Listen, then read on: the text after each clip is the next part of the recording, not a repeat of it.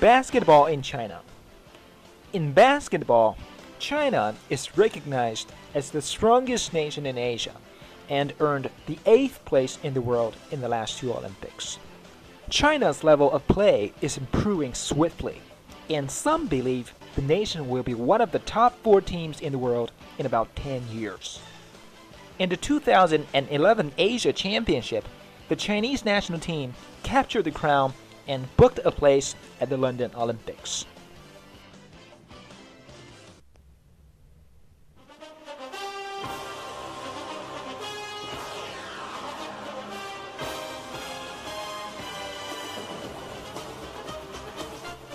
China has traditionally been the #1 basketball power in Asia, winning the Asia Championship 15 out of 19 times. Outside of Asia, the Chinese national team has struggled against top-flight teams. However, in recent years, China has shown they can beat top European teams. In the Athens Olympic Games, China advanced to the final 8 after a 67-66 win over defending world champion Serbia and Montenegro. At the 2006 World Championship, China also earned 2 victories against Senegal and Slovenia, 2 basketball powers.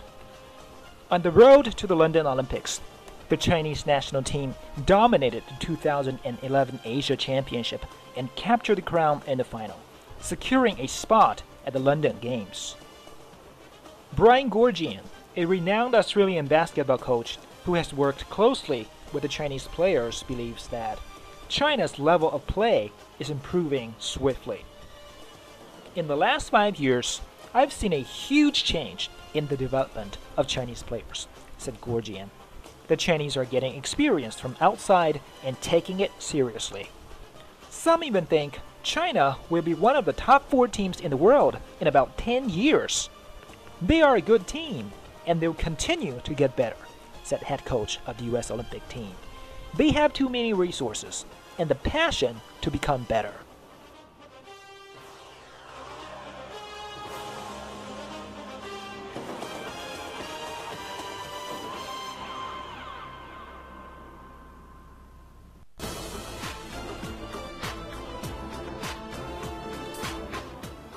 In the 2008 Beijing Olympic Games, China's basketball team had an outstanding performance.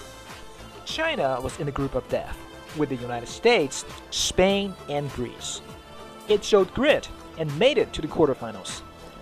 China nearly beat Spain, the defending Olympic champion. The game went into overtime, with Spain prevailing 85-75 in the end. The legendary Yao Ming fouled out after scoring only 11 points. He was 4 for 12 from the field and had 4 turnovers. In his confrontation with the all-star US team with Kobe Bryant, Dwayne Wade, and LeBron James in the lineup, Team China looked spectacular, leading the scoreboard in the first 20 minutes. At 6 minutes in the second quarter, the score was 29-29, but after that, China got blown out behind double digits and lost it. The game was billed as one of the mark events of the Olympics and one of the most important sporting events in Chinese history.